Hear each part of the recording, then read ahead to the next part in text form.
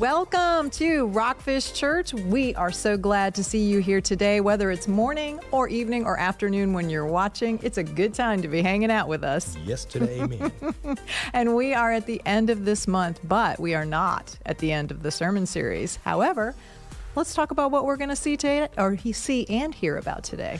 You know, as a Christian, I think a lot of Christians would agree with this, that many people long to go to what we call the Holy Land, to go to Israel, to go to Jerusalem and see some of these places in real life that the Bible talks about. You know, because a lot of times we read the stories, but, you know, I remember hearing a lot about Disney World, but when I actually went, it was much, much different. You know, there were memories and things, and it just solidified things. And I think that what we're going to be talking about today is historical evidence of biblical accuracy. In other words, the things that we read about in the Bible, did they really happen? And if they did, are there dents in the dirt that show evidence of that? And, you know, I shared in one of the earlier shows that as a young man, I wanted to be an archaeologist. I was fascinated with dinosaurs and history. I still love history. So this series is kind of an opportunity for me to kind of revisit, you know, some of those early archaeological dreams. And it's debatable whether the Indiana Jones series had anything to do with that or not. If you check the timeline, okay, we'd have to get a birth date, and then we'll look up the movie. Yeah, we don't want to do that, but it may or may not have influenced that. So is there archaeological evidence of the existence of key people in the Bible? Key people in the Bible. Yeah. What if I told you that there was archaeological evidence? In other words, there was, I call it dents in the dirt. Again, there's remains of the actual existence of 38 Old Testament figures right now that we've not only, you know, so a lot of people look and go, well, the Bible isn't history. The Bible isn't history. I think we've got to be very, very careful when we hear people make statements and they make statements like, well, there's a general consensus. That just means that a lot of people got together and agreed on something. It doesn't necessarily make it true. That's true. So I heard somebody say we have theologians, we have atheists. Thank God for archaeologists. You know, because we can actually look at some of those things. I mean, can you go to Mount Sinai and look and see the burnt rock where God came down? Is it that real?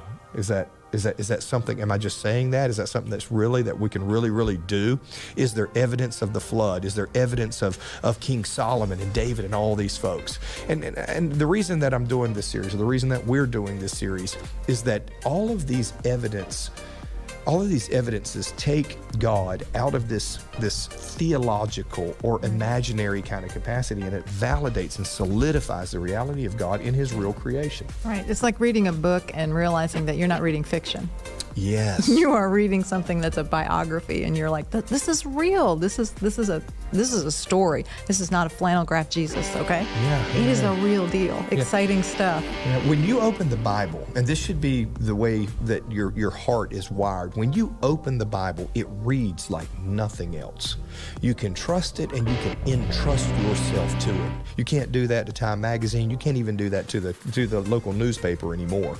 But think about it. When you read the Bible, it is a different read because it speaks of reality. That's right. And there's some cool information if you are a member of RockFish Church already on Right Now Media. You can find some really interesting series that talk about going to the Holy Land if you just want to get a two-dimensional eye on it. Kind of cool stuff. Just a plug for that. If you need more information, get in contact with the office about it. And it's time for an awesome worship service and an awesome message. And we will be back with you in March. See you later.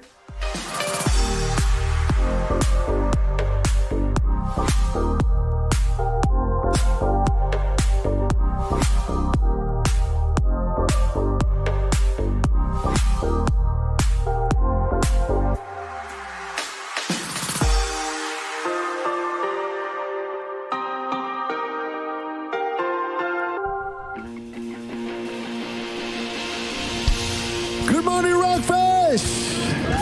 It's great to be in the house of the Lord. Are you ready to worship? Here we go. The name above the battle, the undefeated Savior stands with me. The fighter for the weary, of God, the lion-hearted King.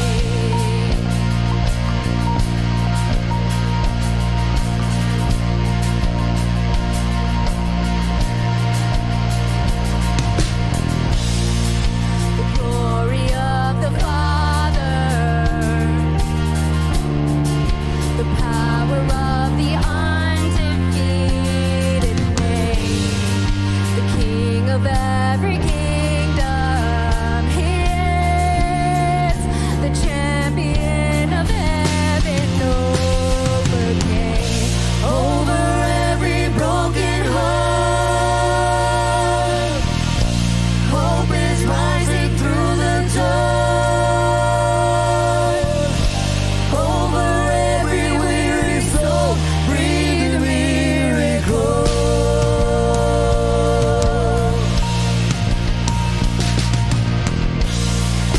The name above the battle, the undefeated Savior stands with me. The fighter for the weary.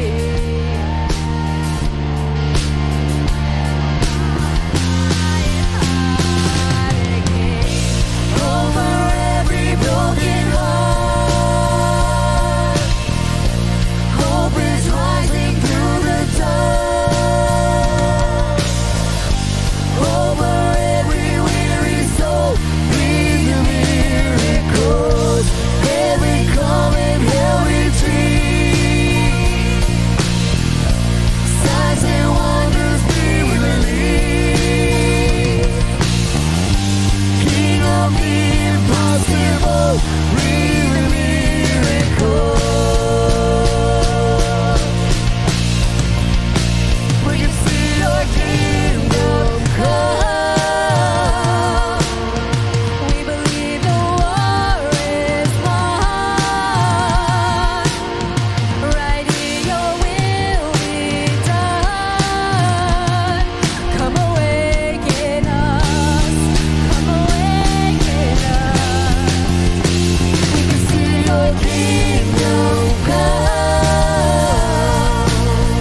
We believe the war is won. Right here, your will be done. Come awaken us. Come awaken us. Over every broken heart, hope is rising through the dark.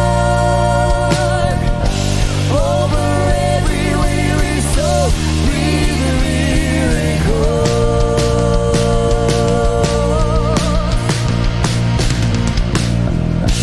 Every coming hell retreat,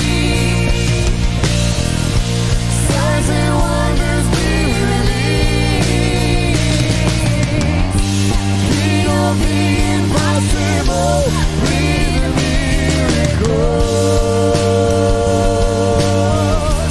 Breathe a miracle.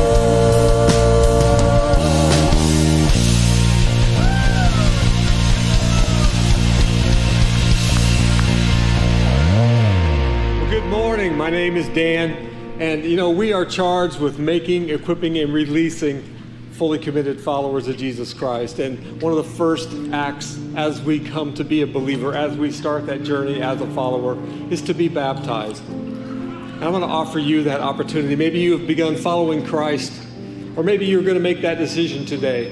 We want to give you the opportunity to take that next step, which is water baptism. So as we continue to worship, if that's you, please come. There are men to your right that will help you out. We've got everything that you need, from blow dryers to towels to dry clothes if you need them. But come if that's you.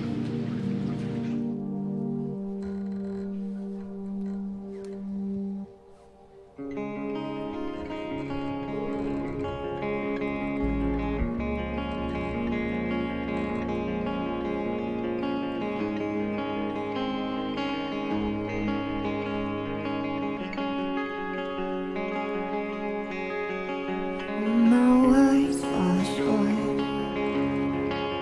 I've got nothing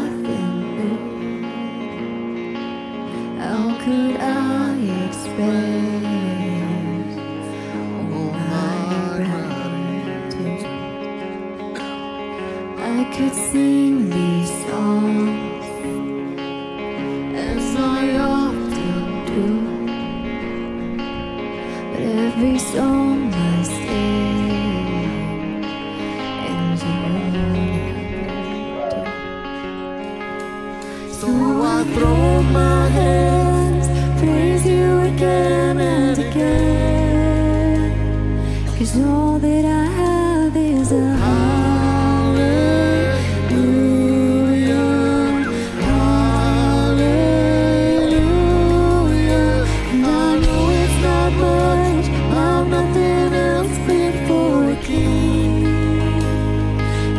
for a heart singing hallelujah, hallelujah.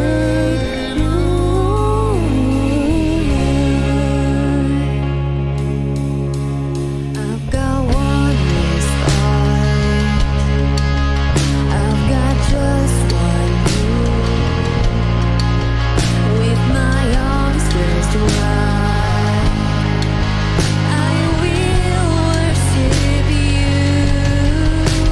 So I throw up my hands, praise you again and again, 'cause all that I have is a hallelujah, hallelujah. And I know it's not much, but I've nothing else fit for a king, except for a heart singing hallelujah,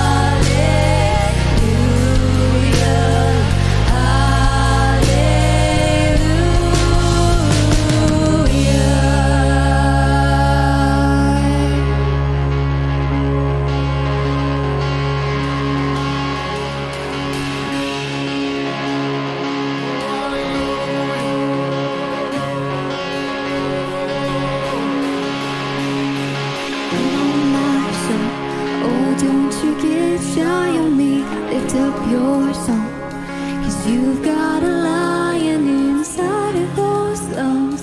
Get up and praise the Lord. Come on, my soul, oh, don't you get shy on me, lift up your song, 'cause you've got a lion inside of those lungs. Get up and praise the Lord. Oh, come on, my soul, oh, don't you get shy on me, lift up your song,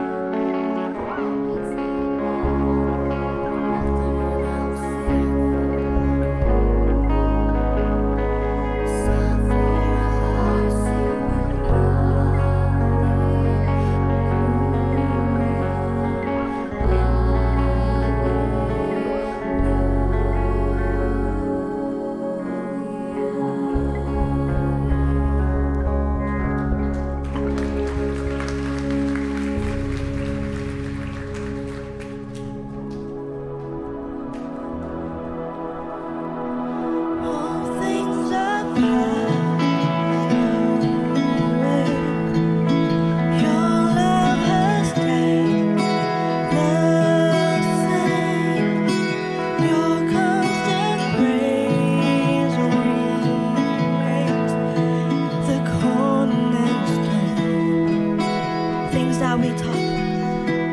Things that we thought were dead, breathing in life again.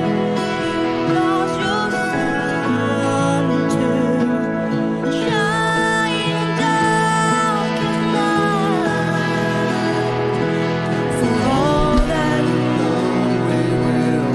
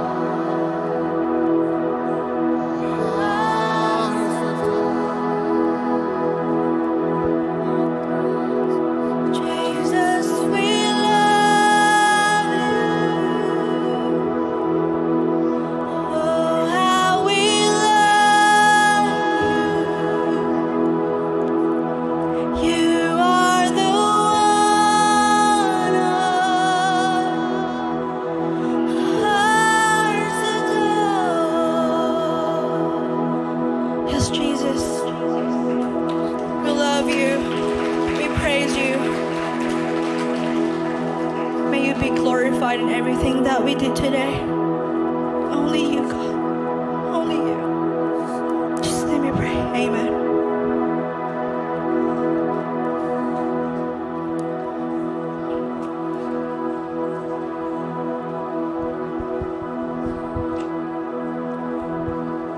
Amen. Be seated. We'll have the ushers come at this time and prepare for the morning offering. Our opportunity to advance the kingdom one-on-one. So, Father, we just thank you so much. You have met our needs. You have provided for us and take care of us and love us so good. We want to give back to your kingdom. So bless our giving in Jesus' name. Amen.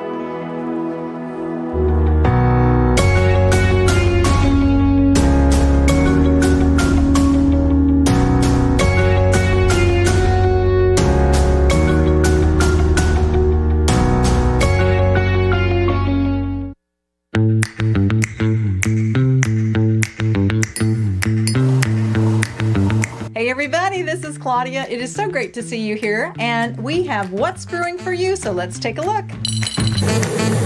All ladies are invited to the 10 a.m. Ladies Brunch and Bible Study on Saturday, March 2nd at the Rayford site. This is a great time to connect, study the Word of God, and the fruit of joy. Please bring a dish to this potluck-style event. The RockFish Church Reach Team began collecting items for their spring supply drive in support of the local pregnancy resource centers on February 11th. Let's make a difference in these babies and mothers' lives by picking up a list of needed supplies at every site foyer and dropping off the items at a designated table. The collection of supplies will continue through March 24th. Have you cleaned out around the house and have good condition, usable items to donate? You can place them in the shed in the side of the Rayford Church location or drop them off at our Rayford or RockFish Yard Sale store locations. You'll also want to check out the many varied treasures that come through the stores. Both donations and purchases help support ministries of RockFish Church. For more info, store hours, and locations, visit rockfishchurch.com. And that is all we have right now, so we will see you all next week.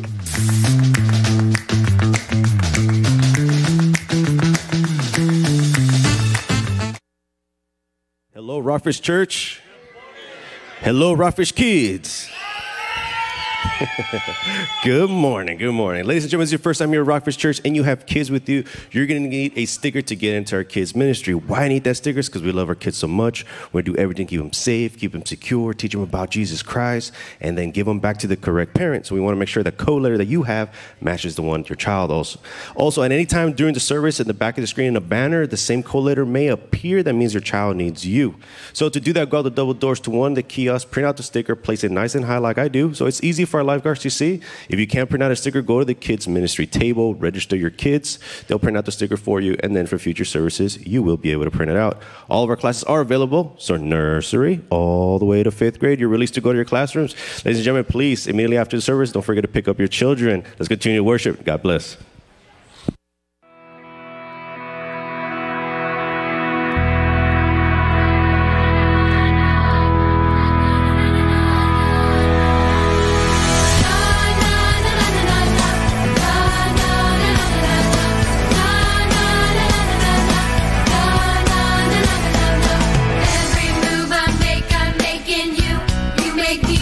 Jesus, every breath I take, I breathe in you.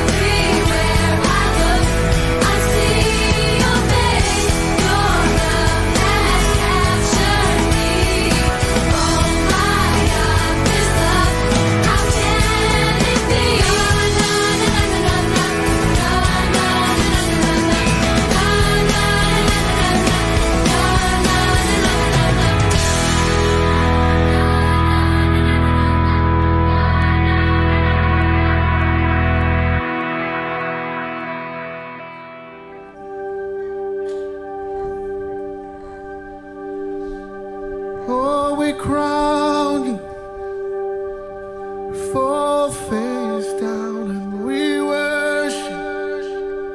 We all cry out, you are worthy, God. You are worthy, God, yes, and we crown you. We fall face down and we worship. We all cry out, you are worthy, God. You are worthy,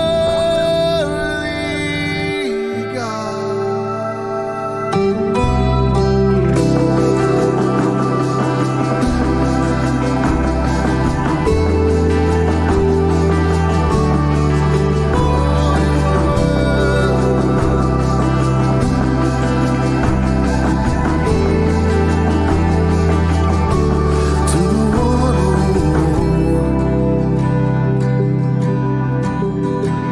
The crown of thorns to the one who took the lash and scourge for the hands and feet that were pierced by nails for the sacrifice that has torn the veil. We crown you, we fall face down and we worship. We all cry out, you are worthy, God.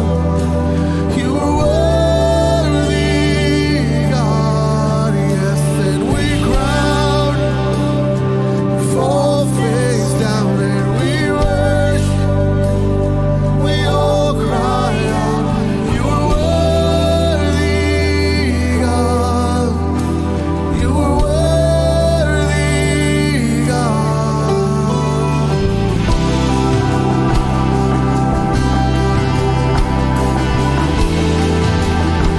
You are worthy, oh, you are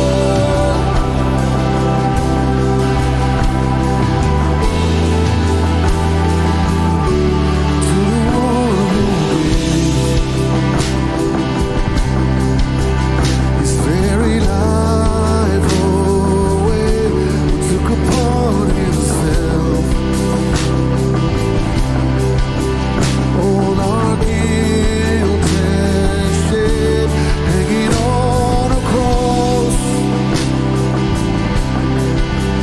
for the world he loved, and with his precious blood purchased land for God, yes, and we crown you, all face down and we worship. We all cry out, you are worthy, God. Yes, you are worthy, God, yes, and we crown you. We fall face down and we worship. We all cry out, you are worthy, God. You are worthy, God.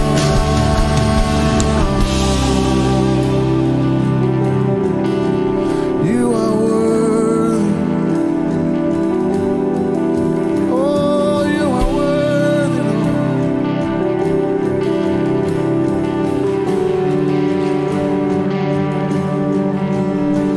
to the one who endured all the shame of the cross, to the Lamb that was slain as atonement for us, to the Son who overcame all the power of death. We praise for the stripes, for the wounds, for the beating he bore, for the tears, for the blood that was willingly poured, for the merciful, wonderful majesty of your love. For the one who endured all the shame of the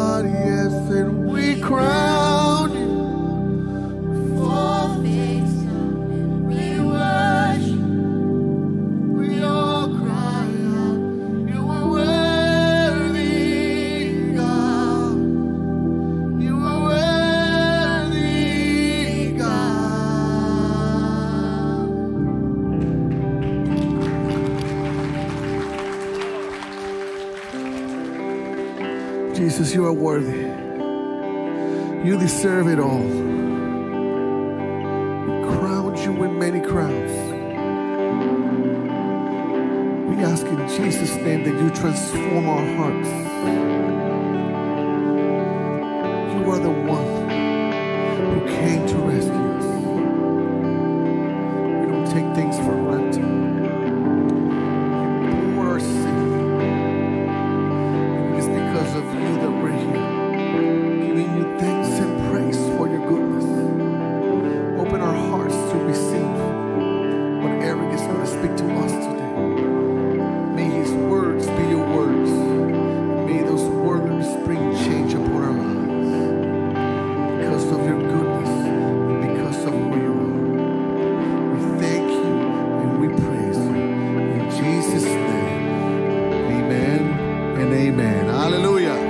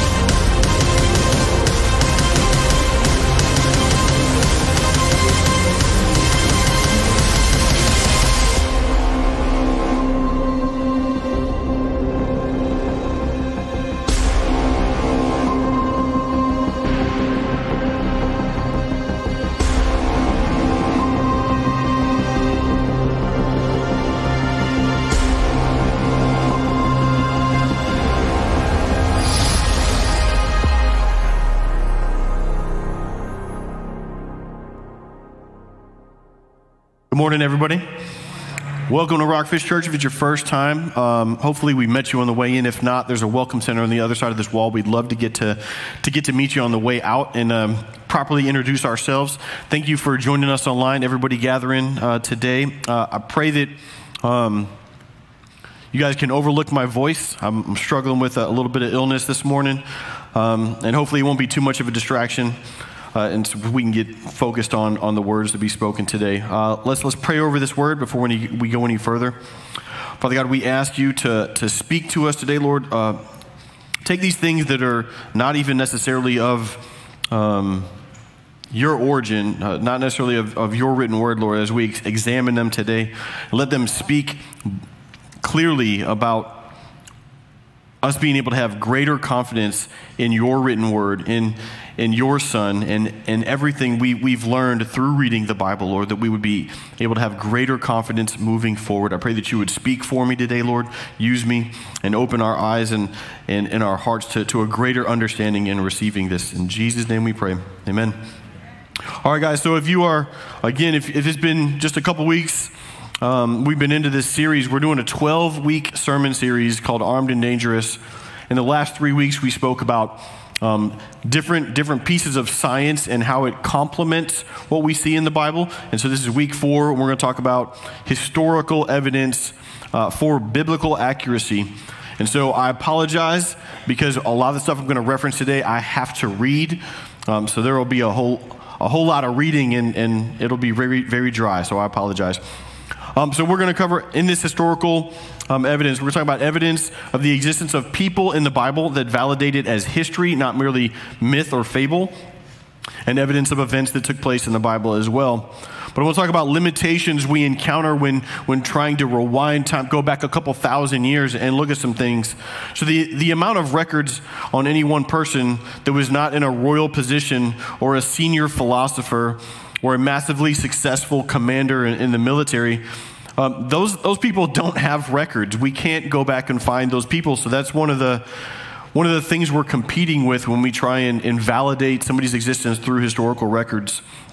And so the average human being leaves behind no trace except for their children. And so without access to the Bible, we would know just a handful of names from those times. We would not know nearly as many names from the Jewish culture if it wasn't for the Bible. And so access to the archaeological evidence, again, for a specific low-ranking person, for example, Jesus, very hard to come by. And another factor we need to consider when we're looking for archaeological evidence of Jesus and other significant biblical characters is that there is currently a civilization living atop the previous civilization. And so while we would have more success in digging up all that used to exist, there are people and a population and their construction, their infrastructure living on top of that right now. So it's very hard to go back and find some of the things we would want to look for. But I want to talk about framing the question properly.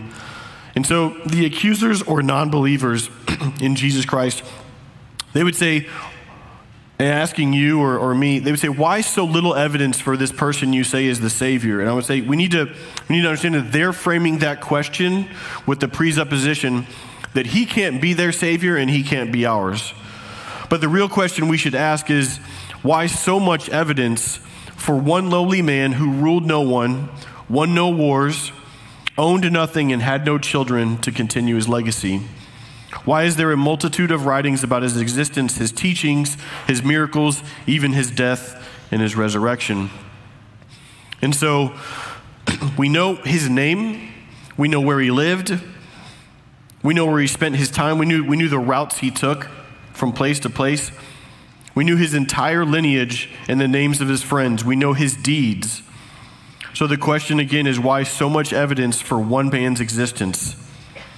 So in comparison, there's an estimated 100,000 to 150,000 people that were crucified under the Roman Empire within a little over 500 years. And so very few of those names are actually known. Also, Jesus was an extremely common name 2,000 years ago. We only know of a few, and only one stands out.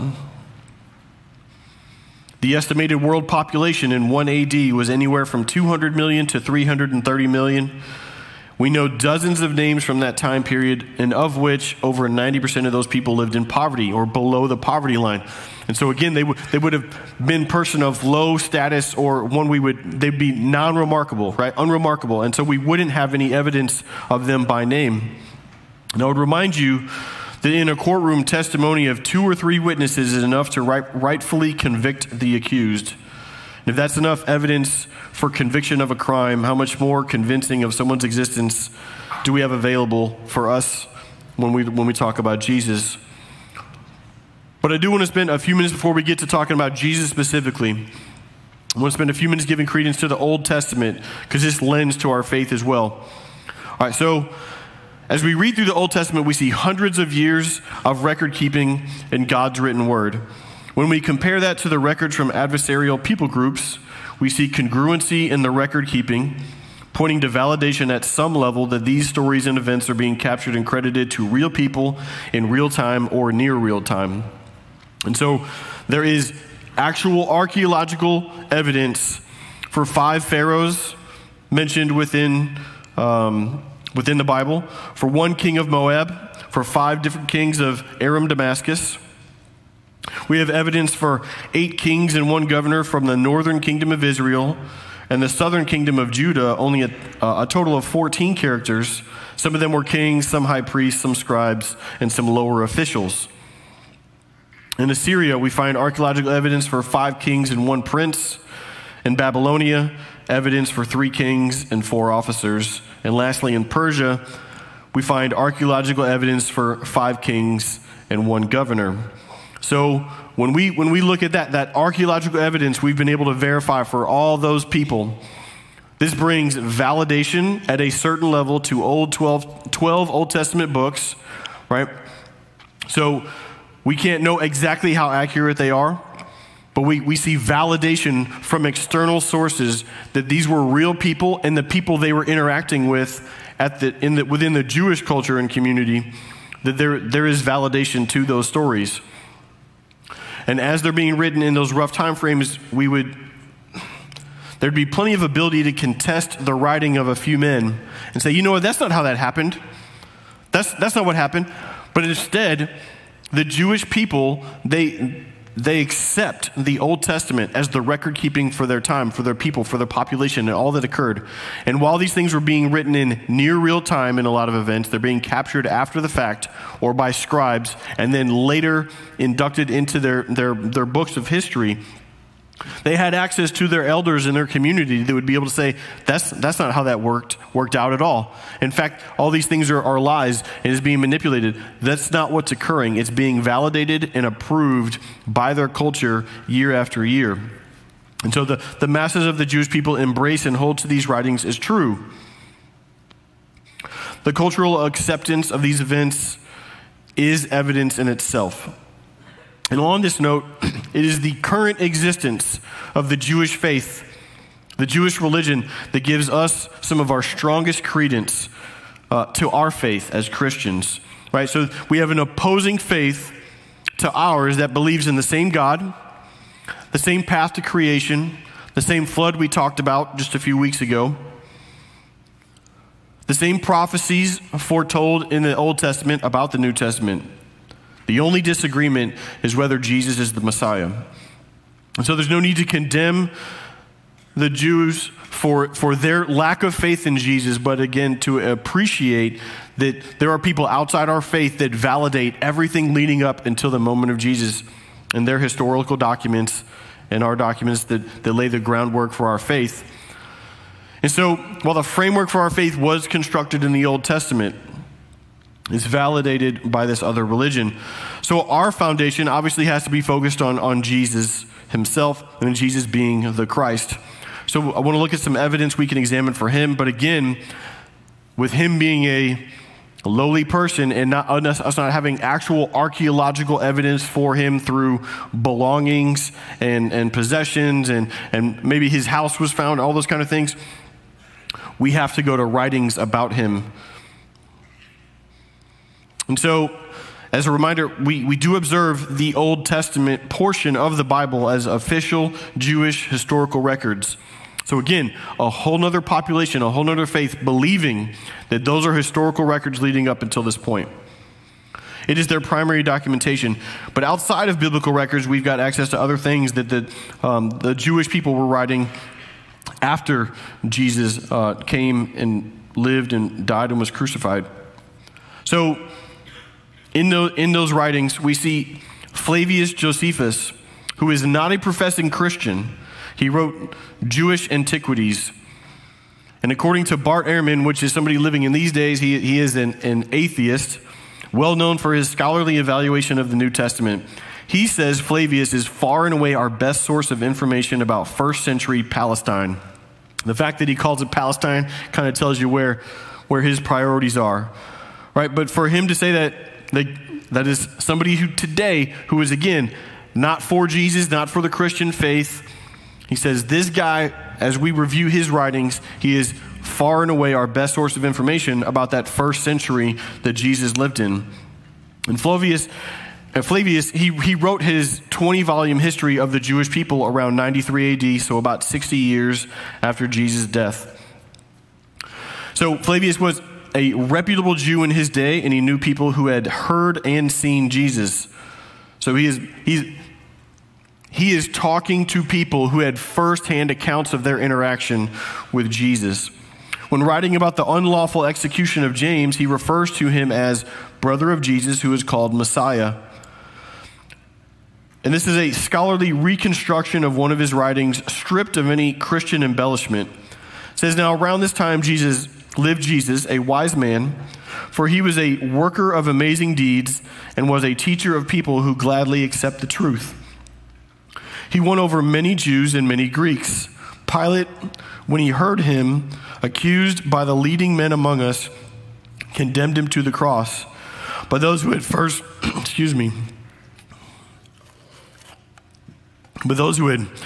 loved him did not cease doing so. To this day, the tribe of Christians named after him has not disappeared. There are also other writings by Flavius that are more explicit about the nature of Jesus' miracles, life, and status as the Christ that are available. Scholars believe there are a number of Talmudic writings referring to Jesus, and many of those writings are said to have used code words to describe Jesus, such as Balaam or Ben Stada or a certain one. And so for the purposes of being extremely fair and we don't want to take things that may be out of context, we will be very conservative and limit our examination to passages referring to Jesus in a more direct way. One quote being, Jesus practiced magic and led Israel astray. Another says, our rabbis have taught that Jesus had 5 disciples. I'm not going to butcher those names right now. They taught that, or they brought Mattai to trial. He said, must Mattai be killed? For it is written, when Mattai shall I come and appear before God? He's quoting Psalm 92:2 right there. They said to him, yes, Mattai must be killed, for it is written, when Mattai, he dies, his name will perish. And there's similar quotes captured for the death of the other 4 disciples that they acknowledge as being his disciples, that they're quoting biblical references to during their death and their execution. They're being killed for their faith in that moment. And possibly the most famous of the Talmudic passages we could reference for Jesus' existence is it was taught on the day before the Passover they hanged Jesus. A herald went before him for 40 days proclaiming he will be stoned because he practiced magic and enticed Israel to go astray. Let anyone who knows anything in his favor come forward and plead for him. But nothing was found in his favor, and they hanged him on the day before the Passover. There's this tradition, this Toledat Yeshu, is a medieval Jewish retelling of the life of Jesus. It is completely anti-Christian. There are many versions of these retellings. As part of the transmitted in oral and written tradition of the Jews, we can presume their original place in antiquity. And so it contains a determined effort to explain away the miracles of Jesus and to deny the virgin birth. In doing so, they use a story of rape to explain Jesus' conception, validating that he came from one woman, not from a woman and a man. He is portrayed as a disrespectful young man that needed to flee to Upper Galilee out of shame. He is accused of being clever enough to learn the ineffable name of God that would grant him power to do what he wanted. He then claimed to be the Messiah, and people demanded signs. He used his knowledge of God's name to perform miracles. He rounded up hundreds of young men to be his followers and worship him. He was later betrayed by Judas, bound to a pillar, given vinegar to drink, worn a crown of thorns. His followers freed him in a scuffle, and he fled until the eve of Passover, riding on a donkey, arrested, put to death in the 6th hour. He was hanged until 4 p.m. A gardener robbed his grave, and he was later found in a garden. So they're not saying he didn't exist, that the things that occurred didn't appear to occur in the way they did. They just gave other reasons for why all those claims we have in the New Testament are false. Pliny the Younger wrote a letter to Roman Emperor Trajan describing the lifestyles of early Christians.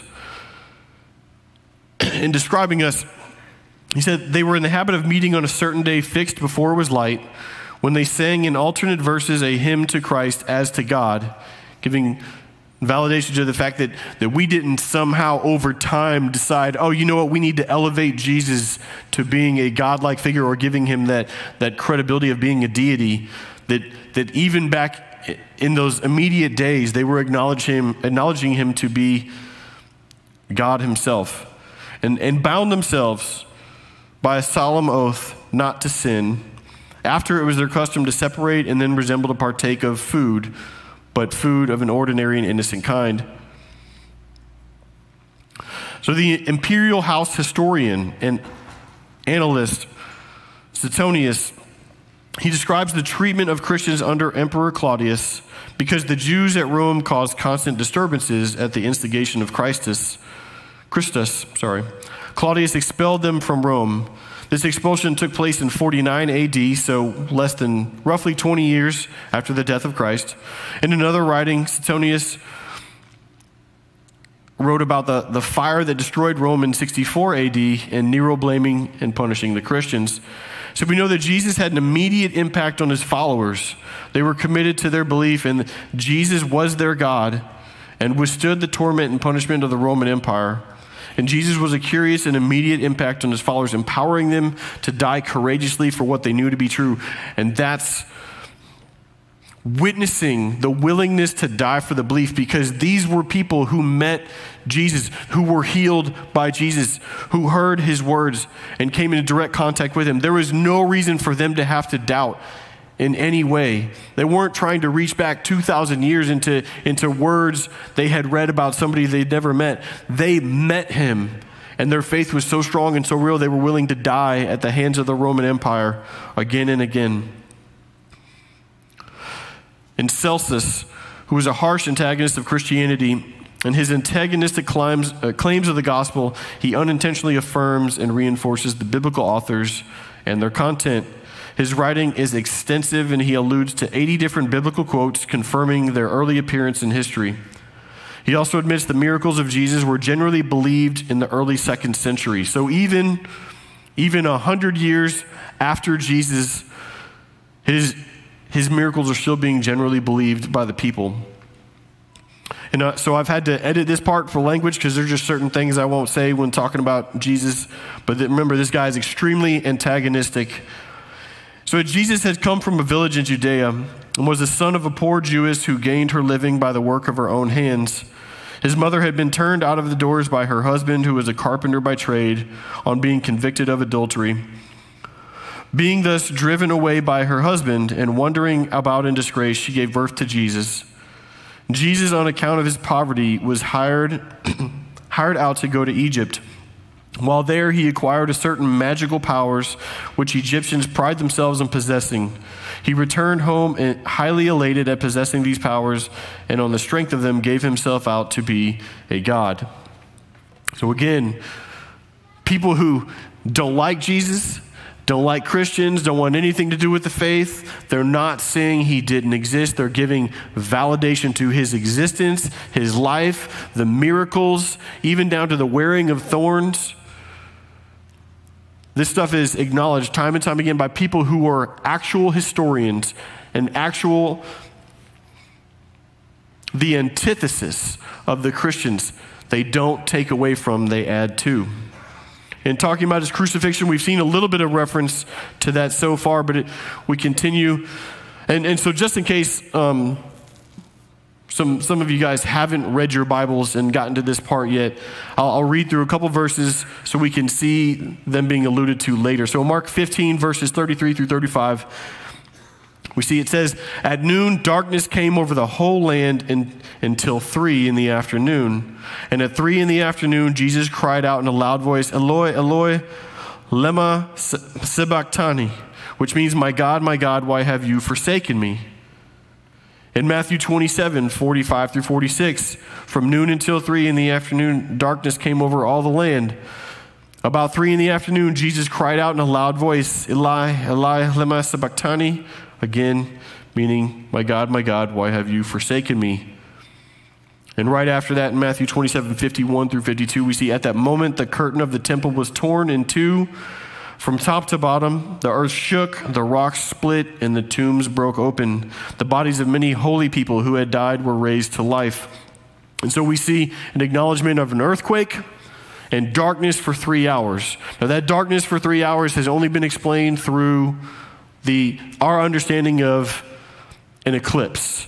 And if anyone, we got an eclipse coming in about 5-6 weeks now. It lasts for minutes, and yet there was something about this event that caused a total darkness to come over that region of the world for roughly 3 hours. And so as we go through Roman records, Roman Senator Tacitus is known for his analysis and examination of historical documents and is among most trusted of ancient historians. He's a senator under Emperor Vespasian and is also the proconsul of Asia. When writing about Christians being punished under Nero, he states, "Nero fastened the guilt and inflicted the most exquisite tortures on a class hated for their abominations called Christians by the populace. Christus, from whom the name had its origin, suffered the extreme penalty during the reign of Tiberius at the hands of one of the procurators, Pontius Pilate. And a most mischievous superstition, thus checked for the moment, again broke out not only in Judea but even in Rome. This mischievous superstition he's referring to is, hey, these people that were raised up in seeing Jesus perform these miracles and in hearing his teachings, they behaved in certain ways, and you could easily identify who they were. It was checked for a moment. People kind of backed off. Hey, like, they just killed him. Let's rethink this. I said, no, it resurged not only in Judea, but also in Rome. In other records, we have Thallus, who is possibly the earliest secular writer to mention Jesus, and he is so ancient, his actual writings don't exist anymore, but we're able to turn to Julius Africanus, who quotes him around 170 AD. Quoting Thallus, the attempt to explain away the darkness occurring at Jesus' crucifixion. On the whole world there pressed a most fearful darkness, and the rocks were rent by an earthquake, and many places in Judea and other districts were thrown down. This darkness Thallus, in the third book of his history, calls, as appears to be without reason, an eclipse of the sun, again for 3 hours. We have Marabar Serapion, a Syrian philosopher. He attempts to encourage his son by comparing the life and persecution of Jesus, who he refers to as the wise king, with that of philosophers who were persecuted for their ideas. He writes, again, he's writing to his son. He said, what benefit did the Athenians obtain by putting Socrates to death? Famine and plague came upon them as judgment for their crime, or the people of Samos for burning Pythagoras. In one moment their country was covered with sand, or the Jews by murdering their wise king after their kingdom was abolished. God rightly avenged these men. The wise king lived on in his teachings he enacted. Phlegon, also mentioned by Julius Africanus, who wrote a chronicle of history around 140 AD. In this history, Phlegon also mentions the darkness surrounding the crucifixion in an effort to explain it. He records that at the time of Tiberius Caesar, at full noon, there was a full eclipse of the sun from the 6th to the 9th hour. Phlegon, who also ascribed Jesus as this is huge. So he also ascribes Jesus to having knowledge of future events, and then also testifies that the result corresponded to his predictions. So not only that Jesus claimed to know what was coming, but when he said what was coming actually came to pass. This is validated through this man.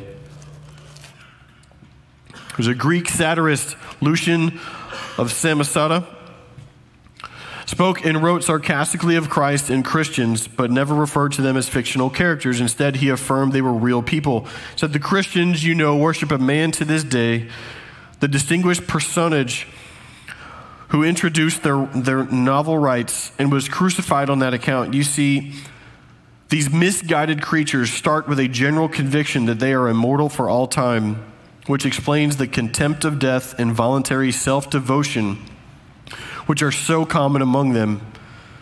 And then it impressed on them by their original lawgiver that they are all brothers. And from the moment they are converted and deny the gods of Greece and worship the crucified sage, and will live after his laws.